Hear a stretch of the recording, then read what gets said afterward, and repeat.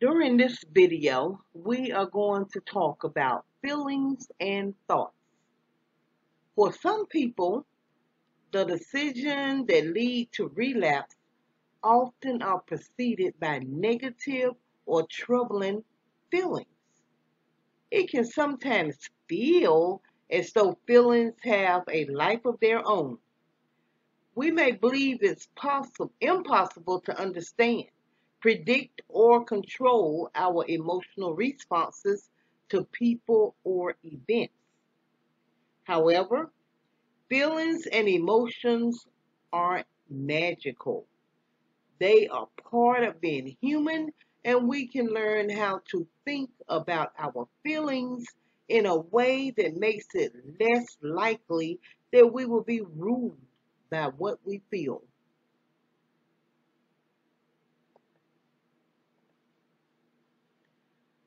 Recovering people often are told by counselors, family members, and friends that they must learn to deal with their feelings in order to make progress. Dealing with our feelings means accepting that feelings are normal, understanding that thoughts or ideas may influence certain feelings, and talking about our feelings productively. That's without blaming ourselves or others for what we feel. So, the key to dealing with feelings is to accept, understand, and talk about them. The inability to recognize and identify our feelings and to express them in appropriate ways causes problems. First, our ability to communicate honestly and assertively with people we care about suffers. This results in relationship difficulties and deprives us of the support we need. Second, when we don't have an avenue for dealing with our feelings openly, we may attempt to medicate those feelings so they won't trouble us. Some people use drugs and alcohol. Others may use food or gambling and so on. As you are aware, however, once the medication wears off, the feelings are still there. A vital part of recovery is learning to recognize and communicate about feelings. In the following video, Jim Morningstar discusses the link between thoughts and feelings and how to communicate them.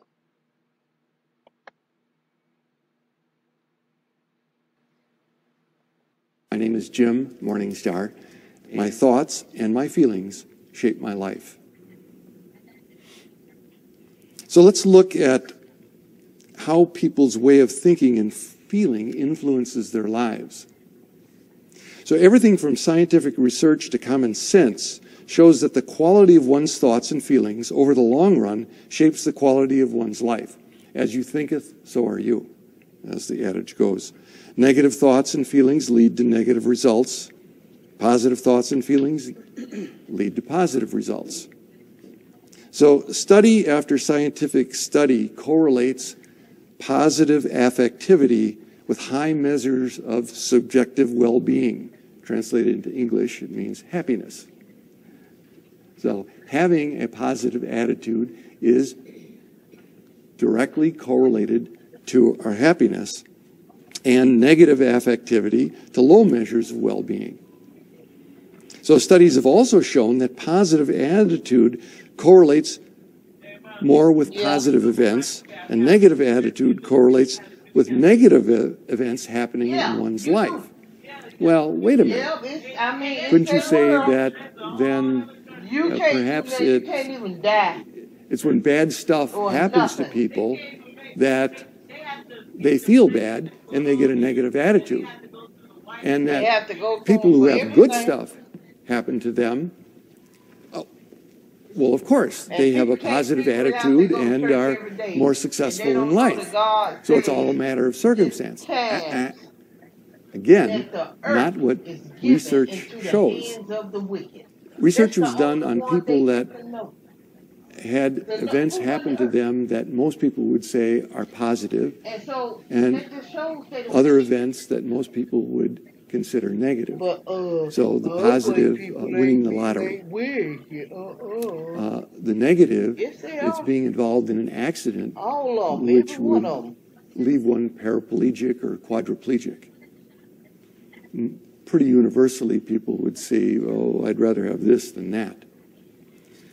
But what happens is these people are studied who have these events happen to them in their life, is that after a year's time, their attitudes about life are pretty much the same as they were before the events themselves. Isn't that amazing? The social scientists coined the term hedonic treadmill. Means that we tend to trudge along in our life with our same attitudes towards it, regardless of what happens to us. Events come along. Surely they affect us for a while, but we tend to go back to our time-honored attitudes and feelings about life. The good news is that these attitudes can be changed, is that we're not stuck with them. They're not inbred. We can learn to shift those attitudes and make a difference, not only in our lives, but the lives of those around us. Now, it doesn't mean that it's easy to change our way of thinking or feeling or to master it. But it has been undisputedly demonstrated that one can master one's thinking and feeling and thereby influence not only their life, but the course of history. Note those cited earlier, Martin Luther King, Nelson Mandela, Gandhi, Cesar Chavez. We have our personal data on this. If I go into a situation with good attitude, I often get good results. Changing our attitude influences our feelings about the results and sometimes the results themselves. But we also know that this doesn't happen 100% of the time. If that was it, end of story, oh great, oh thanks Jim. Gee, glad to hear that, now my life has changed. No, we know that this doesn't work 100% of the time. And there's good reason for that. We may not know what those good reasons are in our life right now. That's the purpose of our getting together and doing this work. There are things that we can't change, and trying to change them just frustrates us. So as the Serenity Prayer wisely advises, gain the courage to change what we can, accept what we cannot, and have the wisdom to know the difference. But regardless of the events in our life, we're 100% responsible for our thoughts and feelings, which shape our perceptions and attitudes, as well as our sense of well-being and happiness. So I may get fired and see it as the end of the world or as the beginning of a new life. Thus, principle number 2, creative thought. My thoughts and my feelings shape my life. So we're going to learn together an essential tool in mind mastery, and that is the distinction between thoughts and feelings. This is bandied about in general culture, and without this distinction, there's a lot of confusion and miscommunication in life. So the feelings, mad, sad, glad, and scared, are different than our thoughts, our judgments. Let's look at the second handout. Our thoughts are mental judgments or evaluations. Examples of thoughts are, this is a chair. I like this chair. I don't like this chair. Everyone should sit on a chair in this class. That's a thought. So we judge our thoughts to be right, wrong, good, bad, attractive, or aversive. But these are judgments too. They're just more thoughts. They're not feelings. Feelings are emotional, felt experiences which often have thoughts attached to them. So a simple classification of feelings are: sadness is life energy with the thought that I'm missing something. Anger is life energy with the thought I'm not getting what I want. Fear is life energy with the thought that I'm going to be hurt. Gladness, happiness, is life energy with the thought I'm in harmony with what I need and want. So a child can be tossed into the air and think it's the most exhilarating, exciting thing, or they can be scared stiff. It depends on their judgment of the situation. I was raised in a family where anger was not allowed. It did not exist. So I didn't know when I was angry. And I thought I was just a funny guy. Well, I was sarcastic. That wasn't so funny. My anger was coming out indirectly. It took me the willingness to expose and get feedback to recognize that, oh, there are things that I want that I'm not voicing. And in not voicing them, I'm building up and getting resentful. And then I'm starting to leak it off to other people.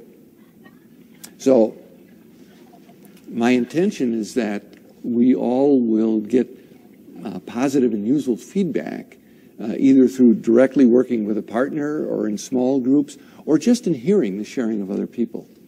You know, people say, oh, I feel that no one respects me, for example. Well, technically speaking, that's a judgment about myself, that no one respects me. And what are the feelings underneath that? They could be I'm angry, or they could be I'm sad, or they could be I'm scared. If I can know what those feelings are and communicate them, then you're not just guessing what's going on with me or projecting on me. This is going to be part of what we learn about ourselves and what will help our communication, because so much misunderstanding comes in what's not said about our feelings. Woman in the Mirror covers substance abuse, mental health, and domestic violence. If you need help in these areas, the education and prevention programs at Life Skills Academy can help. Go to lindamcqueen.org. The page will open up to Life Skills Academy. Again, go to lindamcqueen.org. Once you are there, the page will open up to Life Skills Academy. While you are there, please take advantage of our forums, chats, group meetings, webinars, and hangouts. If you have any questions, please email us. A link to the website and email address will be provided below. A certificate of completion will be issued upon completion of courses taken with Life Skills Academy.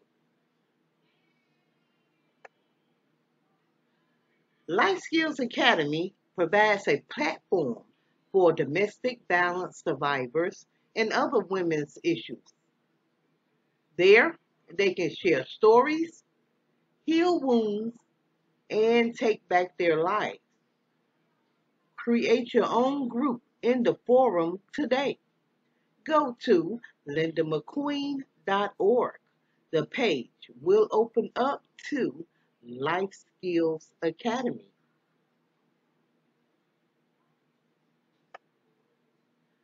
Please leave your comments and subscribe. Remember to like and share. And if any of you can donate to this channel, please do. Go to lindamcqueen.org to make a donation. Thank you.